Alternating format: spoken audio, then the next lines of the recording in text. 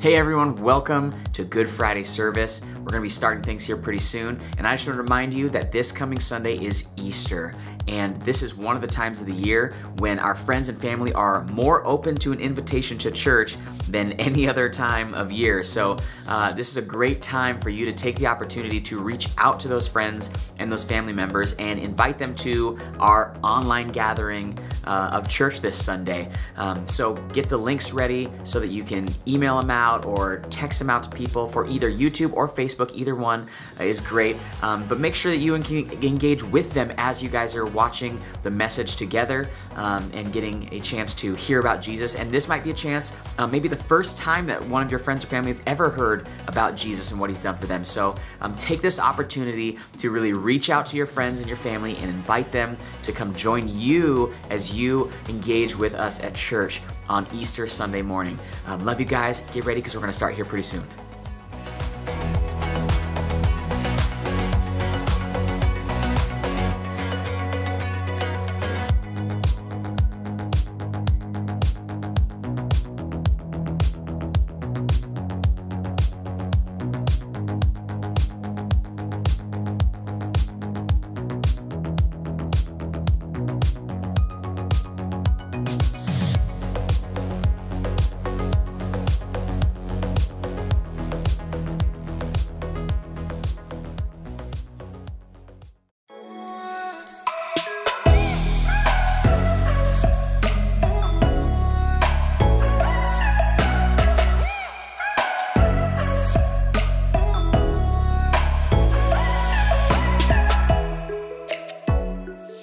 Let's worship, church.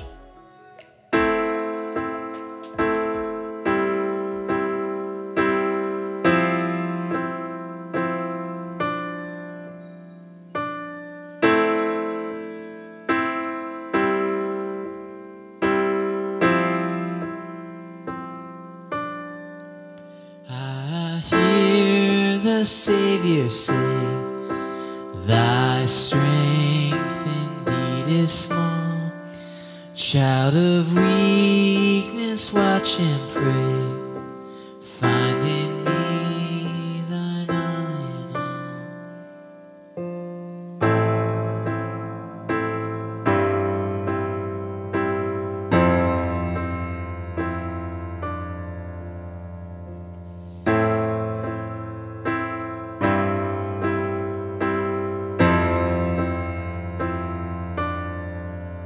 Lord, now indeed I find thy power in thine alone.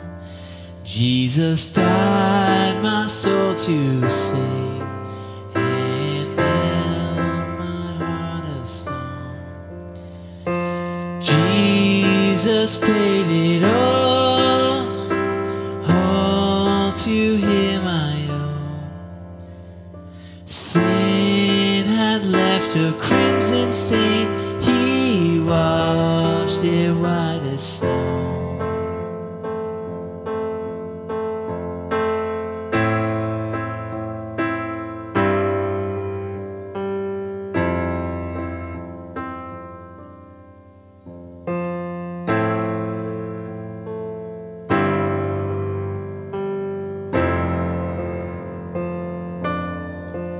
And when before the throne I stand in him complete, Jesus died my soul to save, my lips shall still repeat. Jesus paid it all to him I owe. Sin had left a crimson stain, he washed it white as snow.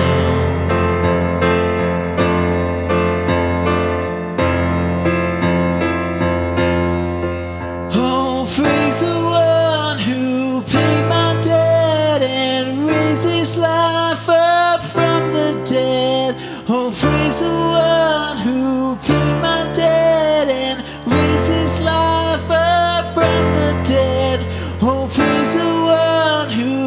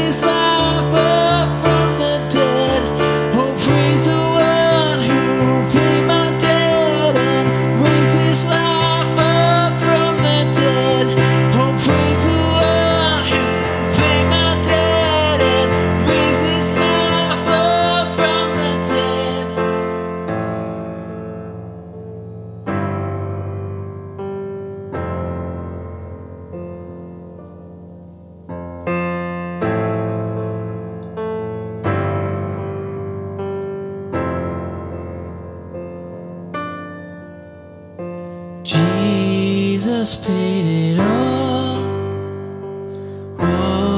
to him I owe. Sin had left a crimson stain, he washed it white as snow. Jesus paid it all to him I owe. Sin had left a crimson stain, he washed it white as snow.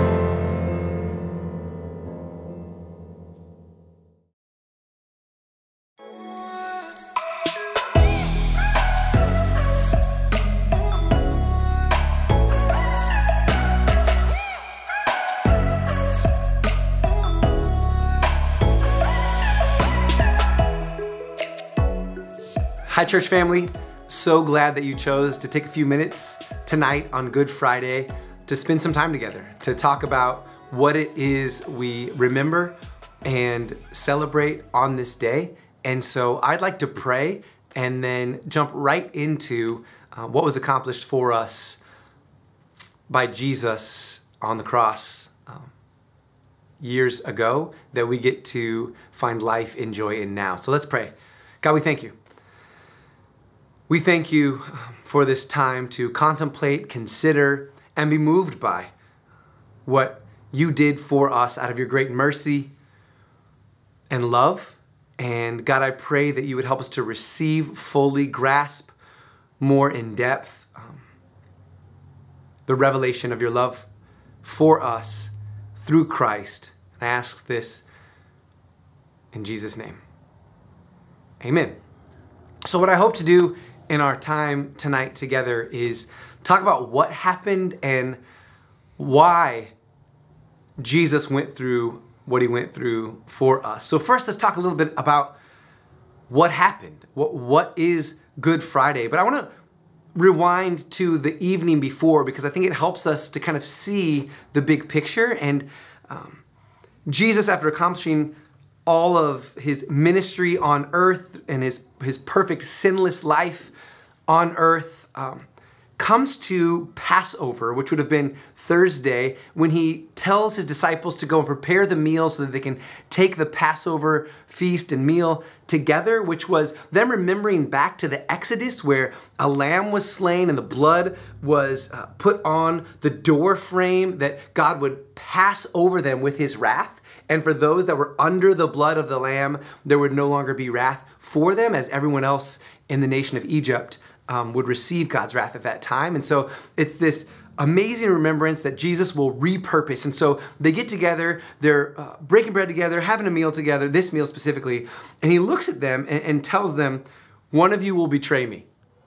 And that would be a lot to kind of work through, right? Jesus, the Messiah, he's been showing his authority over all things in the way that he teaches and the actions that he does. And then looking at those that are closest to him, that have been doing ministry along with him, that he's sent out to do ministry, he says, one of you is going to betray me. And then we know that night he also institutes communion. He repurposes the Passover to say that he's the greater lamb that was broken, that his blood is the one that covers us. And so breaking the bread, he says, this is my body, and taking the cup, this is the blood of the new covenant for the forgiveness of sins. And so I'm bummed aren't together at the school because for a service tonight, because we had actually finally cleared for the first time our ability to take communion together. And so moving forward, I'm excited because we'll be able to find ways to do that when we can gather back together again. But Jesus, on that night, he institutes communion. He tells them that one of them will betray him. And then after they have this meal together, they sing a hymn together, which I think is cool. On their way to go, they're going to go out to the Mount of Olives and they sing this hymn. And we're nowhere led to believe that they have any instruments with them. I think it's interesting that these guys would just gather together with their voices and sing unto God.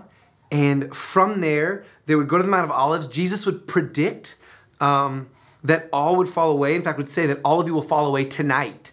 And Peter, who is passionate, right, would say, maybe everybody else will, but I never will. And Jesus lets him know that you're going to disown me 3 times before the morning comes. Like before the rooster crows in the morning, you'll deny me 3 times. And so From there, they go to the Garden of Gethsemane, and Jesus tells his disciples, you stay here. I'm going to go further and pray. But he takes with him Peter, James, and John, goes a little further, and then stops them and says, you watch out. I'm going to go even further and pray, which is an interesting thing. Okay, so Judas is already gone, so there's 11 disciples. So he tells 8 of them, you stay here, brings 3 with him, and tells Peter, James, and John, you keep watch. And I want to frame this for you a little bit, because in Luke, it says, do we have swords with us? Like, make sure we have swords. And they say, we have 2 swords, says that'll be enough. And so when he says keep watch, sometimes we just think that they were his prayer partners out there just praying for him. But they were literally told to keep guard. So that Jesus could get away and accomplish what he needed to accomplish at that time. And so Jesus pulls away from them, and it says he kneels down on his face and prays, if it is possible, to the Father, if it is possible, may this cup be taken from me, yet not as I will, but as you will. And what is that cup? That is the cup of the wrath of God being poured out on sin, that Jesus would take our sin upon himself and receive the punishment for our sins on himself. And that he's working through how brutal that is, and submitting himself to the plan, to the will of the Father. And he comes back to his disciples that are supposed to be keeping watch and finds them sleeping and tells them, watch and pray, because your flesh is weak. So pray to stay strong and keep watch. And he goes back and prays again. Comes back and they're asleep. Goes back and prays, comes back, and they're asleep. And he says, the hour has come. Here comes my betrayer. And you know, if you've read the Bible before, and if not, let me clue you in. One of Jesus' own disciples, Judas, has sold him out and has betrayed him. And Judas is coming, and he's coming with a large crowd to the garden. It's the middle of the night, and he comes to the garden with this large crowd with swords and clubs. He has a mob coming to get Jesus. And he's set this up with them to say, hey, the one that is Jesus is the one that I will show up and kiss. And so he comes to Jesus. Jesus knows what he's going to do. And he says, do what you came here to do, my friend. And Judas betrays him with a kiss. He kisses Jesus. And as they seize Jesus, they grab Jesus. Peter, again, I love his passion. Sometimes he misses the mark, but he's going to miss it full speed. And so he pulls the sword out, that is his sword, and cuts off the ear of a servant of the high priest. And this is significant because sometimes I think we hear that and we go like, oh, Peter, what was he thinking? But Jesus told him to bring a sword to keep watch. And so we see instantly that we need to constantly stay in step with the Spirit. Although he was called to keep watch in one moment, the next moment, Jesus says, like, hold on, it's time now. You're not keeping watch anymore. Put that sword away. Those that live by the sword will die by the sword. If you use the sword, you'll die by the sword. And he reminds them, like, I don't need you to fight for me here. If I wanted to, I could call 12 legions of angels, he says. Like, hey, Peter, you're kind of, like, you did okay with the sword. Like, you tried to hit him in the head. You caught his ear. I could call a better army than you. If my goal was to fight back and push back, I could call 12 legions of angels. But he says, but then how would Scripture be fulfilled? And so Jesus is arrested. And in that moment that he's arrested, his disciples, those he's poured over 3 years into, shown his authority to, that he has power over all things, they desert him and they flee. And so Jesus now is by himself with his enemies that have captured him, and they bring him before the Sanhedrin. They bring him before Caiaphas, the high priest, and the chief priests, the teachers of the law, the elders. All of the Jewish religious leaders are there, and they've been plotting because Jesus has kind of upended their status, and it was a lucrative thing for them to be seen in the light that they were, and Jesus is making a way apart from their religious rule and the laws that they had put in place, that through him there would be salvation and that he is the resurrection. And so they've been plotting and conspiring to kill him. And they bring him before kind of the religious court now in this place, and they bring false witnesses and try to drum up evidence, but they can't come up with any evidence. But they're accusing Jesus of things, and Jesus stands there silent. And eventually, and I want to read this just in Mark 14, kind of the second part of verse 61 and all of verse 62. It says, "Again the high priest asked him, 'Are you the Messiah, the Son of the Blessed One?' 'I am,' said Jesus, 'and you will see the Son of Man sitting at the right hand of the Mighty One and coming on the clouds of heaven.'" That's a great verse for us to constantly remember as people try to refute and say that Jesus didn't say that he is the Savior, that he's God. He says, "I'm going to go sit at the right hand of the Mighty One. I am the Son of God. I am the Messiah. I am the Savior. And you're going to see me return on the clouds." And at this, there's an uproar. They say, "Blasphemy!" And then it gets kind of hard to handle what happens to Jesus as they start to beat and brutalize Jesus. And we need to really understand this. Like, Jesus is the only perfect, righteous, holy one to ever walk the face of the earth, fully innocent. And that he would put himself through what we're about to go through. Like, he's already been betrayed by one of his disciples. The others kind of leave him as he's arrested. And now he will, the Bible say, they spit in his face, that they would strike him with fists. Jesus, the Savior. They would spit in his face, they would punch him, and they would put a blindfold on him and slap him, and in a mocking way say, "Prophesy. Prophesy, who hit you?" And so they're beating him, and he's blinded, and they say, if you're this great prophet, if you're the Messiah, which one of us hit you? And from there, as if that weren't enough, early in the morning on Friday, Good Friday, they take him from the religious courts, the Jewish religious courts, and bring him to kind of the Roman courts. They bring him before Pilate. And Pilate asks him, "Are you the king of the Jews?" And Jesus says, "You have said so." And then he's accused by those Jewish leaders that have brought him there. And he still gives no answer, which kind of is difficult for Pilate to understand, that Jesus is being accused by all these people with some pretty difficult things, and he's silent. And then Pilate asks, "Okay, this is the custom. We usually release one of the prisoners to you on this day." And so he understands that it's out of envy and out of their own issues that they want Jesus to be, that they're persecuting him and they want him prosecuted. And so he's giving them an out. And he says, like, "Okay, you've brought it this far, but you want me to release a prisoner. Today's the day to do so. Do you want Jesus, or you want me to release Barabbas, and who brought forth riots and was a murderer?" And so essentially he asked, "Do you want me to release a murderer who's a known murderer, or the Messiah to you?" And they ask Jesus to be condemned, the Messiah, the Holy One, the only sinless one, and release the murderer. During this time, Pilate's wife has a dream and is kind of tormented in distress because she has a dream about Jesus. And so she sends this word to Pilate to say, have nothing to do with what they're going to do to him. And so Pilate says, "Okay, you want me to release Barabbas. What do you want me to do with Jesus?" And the crowd shouts out, "Crucify him."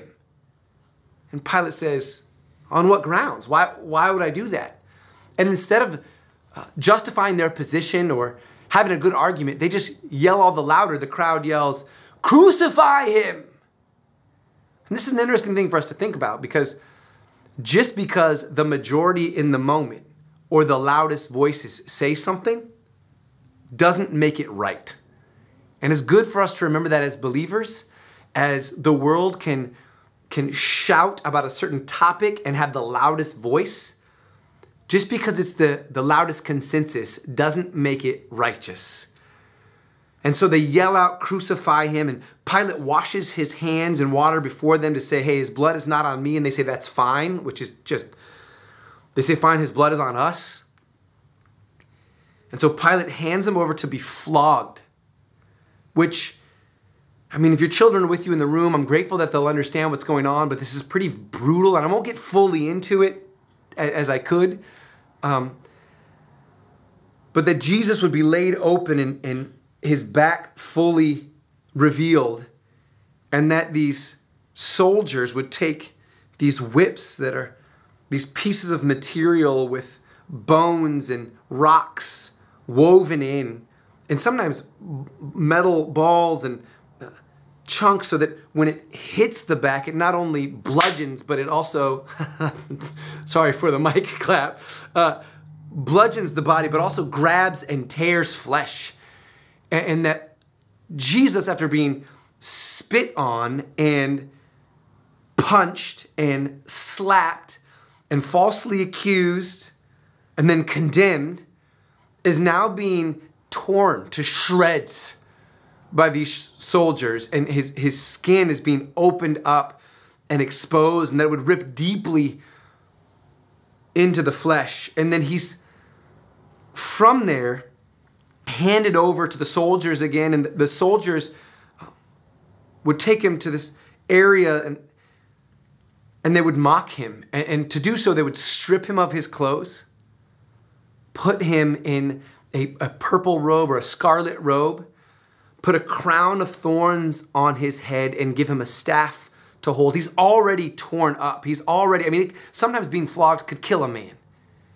And so he's been brutalized, and now they mock him by putting this on him, a crown of thorns, and stripping him, putting him in this kind of this false kingly outfit. And the Bible says that they kind of kneel before him and mockingly say, "Hail the King of the Jews," as they take a staff and strike him in the head again and again. That he is beaten by a mob with a staff, hit in the head with a stick, as he has thorns on his head. When they're done with this mocking of Jesus, they put his clothes back on him and lead him out to be crucified. And the crossbars is too much for him to bear. And so they grab Simon of Cyrene, and they force him to carry the cross of Jesus Christ to the place that he would be crucified. And fairly early still that morning at 9 a.m., they crucified Jesus, which was a brutal and humiliating way to execute someone. And it was actually held out for the worst of criminals. And that it was done so to make a mockery of them, to show them in front of everyone. It was that they nailed Jesus Christ through his hands and his feet, nerve centers of the body, by the way, onto the cross.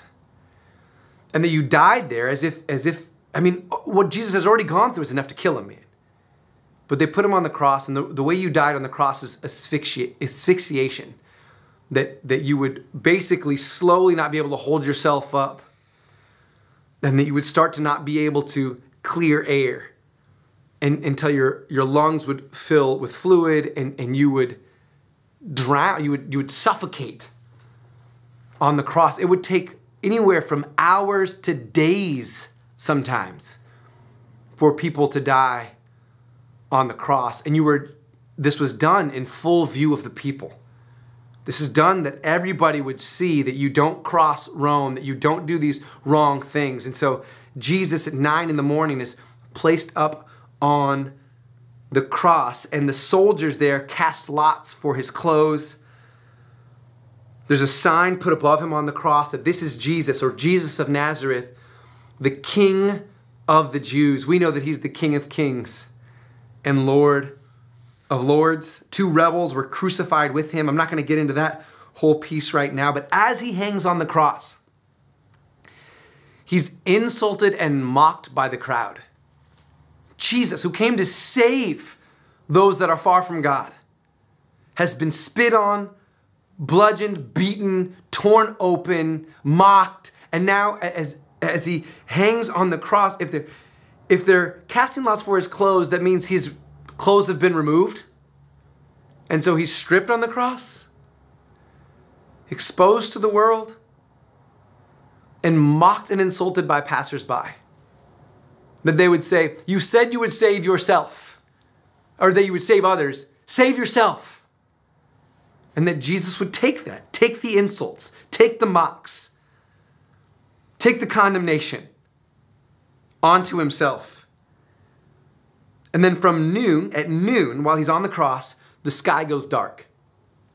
And I can't imagine the scene as it's the darkest day in history in the way that there's never been a worse thing done, that wickedness and evil would kill the only righteous, sinless one on that day.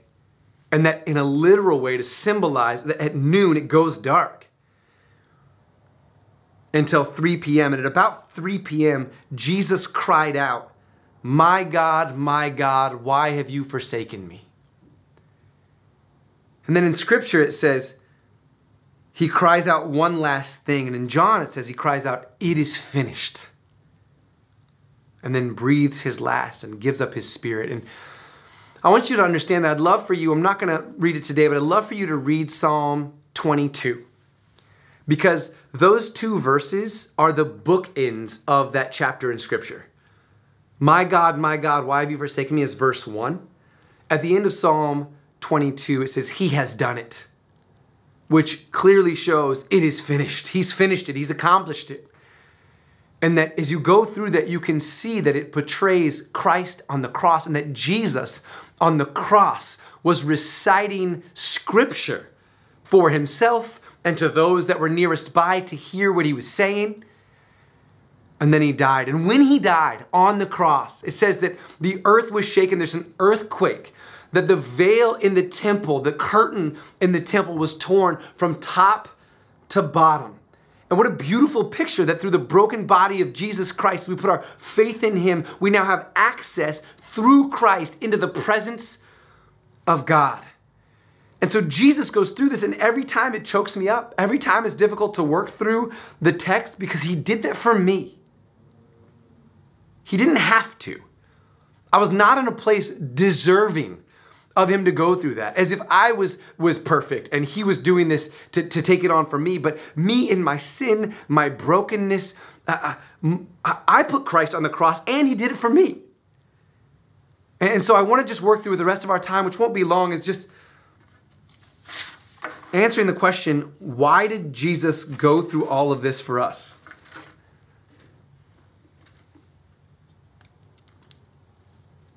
Not even just the question of what did he accomplish for us. Because what he accomplished is the dealing with our sin.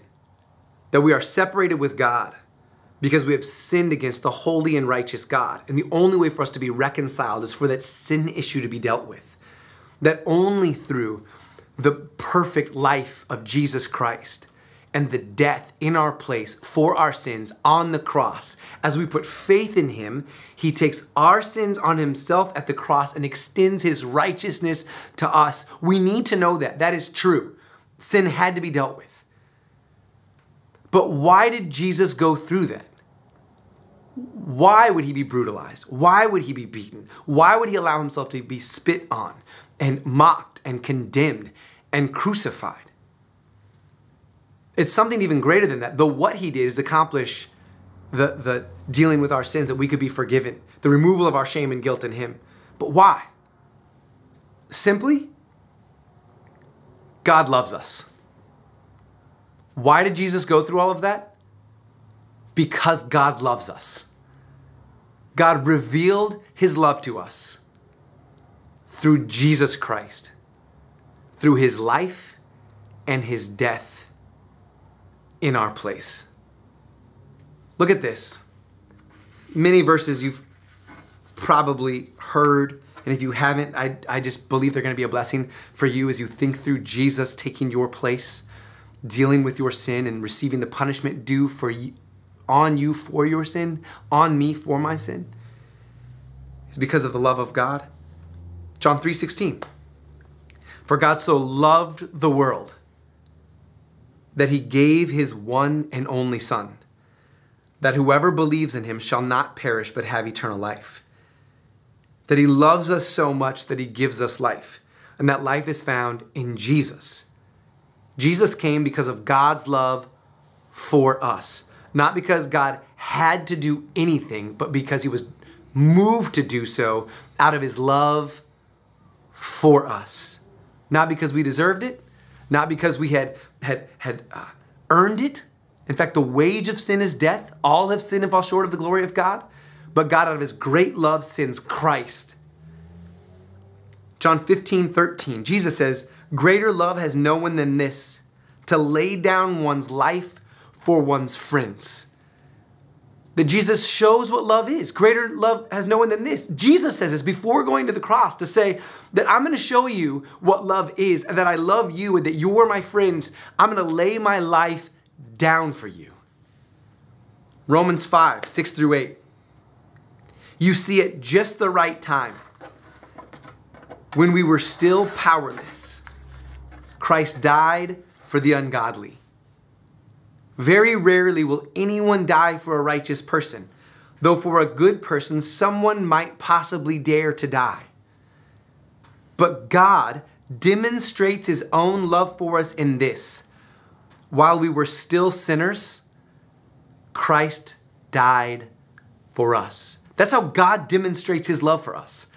If we want to see God's love, we look to the cross, which seems difficult to wrestle through because of what Jesus had to go through, but it shows God's love, that God would go to such measures to reveal his love to us and deal with our issue. Not because we deserved it, not because we were righteous and deserved someone to sacrifice for us or to take our place, but because we were broken sinners, rebels, enemies, apart from him, out of his great love for us. What motivated it? Why did Jesus go through it? Because of love for us. Because of love for us. As we were, it's not because we were lovely, but because he is loving. 1 John 4:9-11 says this: this is how God showed his love among us. He sent his one and only Son into the world that we might live through him. This is love. Not that we loved God, but that he loved us and sent his Son as an atoning sacrifice for our sins. That's to pacify the wrath for our sins, the atoning sacrifice, to pay the price for our sins. That's why he had to die on the cross. But what moved him to do it? Love. Dear friends, since God so loved us, we also ought to love one another. That what drove Christ to the cross so that we could be reconciled, so that we could be saved, so that we could be made right, so that we could be brought back into right relationship with God, was the love of God for us seen in Christ. And that we would, when that's revealed to us, it would regenerate and it would transform and it would make us new, and that we would live in Christ moving forward, and that same love we have received, we would give to others. Lastly, to reiterate it again, 1 John 3:16, this is how we know what love is. Jesus Christ laid down his life for us. And we ought to lay down our lives for our brothers and sisters. He gave himself for us and also gave us the ability and the example to lay our life down for others. As we think of Good Friday, it's hard to wrestle through why we would call it good when we look at what happened to our Savior, Jesus Christ. But as we remember why it happened and why he endured such things,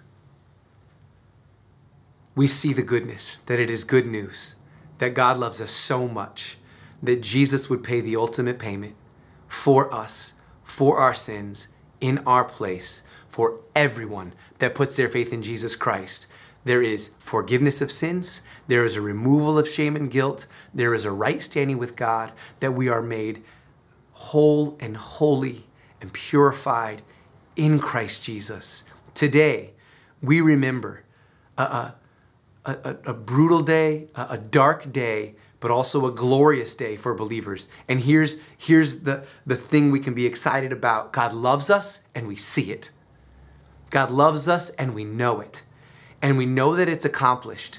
We know that he fulfilled what he said he was going to fulfill, because in a couple days on Sunday morning, come back for Resurrection Day and join us as we talk about him showing his power over sin and death, that he confirms and affirms and shows again that he is high above all. He has accomplished it all. It is truly done, and we are right, and we have hope, and we have joy, and we have a king that reigns and rules over all. I love you. Remember this day, the love of God that he has for you, and see it demonstrated in Jesus Christ and what he did for you and for me as we look back on this day.